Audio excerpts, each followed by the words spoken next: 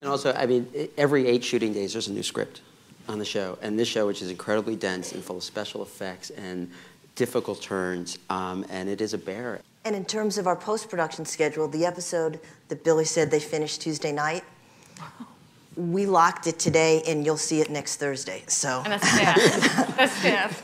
Yeah, and if it wasn't for the basketball playoffs coming up on CBS, we'd be in the We'd be live.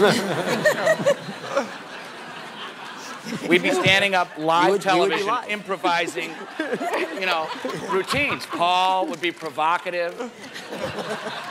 There'd be a dead body in the middle of the floor, and everyone would just be circling it, and it'd be like ER. We'd just have our microphone.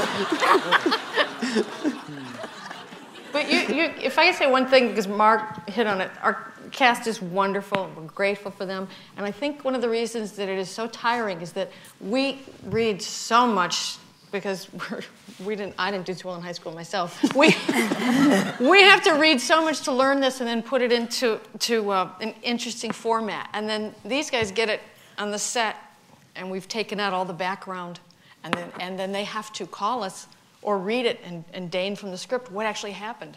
So there, a lot of shows. Carol and I have been on shows. Anthony's brand new, but we've been on shows where an actor will call and say, "I don't want my character to like that person anymore," and you go, "Okay, we'll get into that." But these guys call with true scientific questions, so it takes a lot out of you.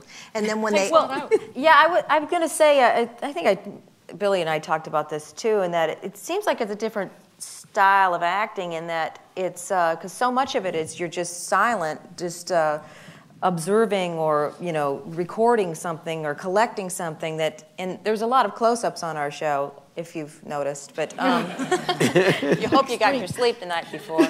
Anyway, but it's just like you got to go really deep so that because you've got to be, the audience has got to be able to sort of read your thoughts or kind of feel what you're going through. And I find that can't fake it. That's a challenge. That's a real challenge as opposed to learning like a 5-minute summation speech or something.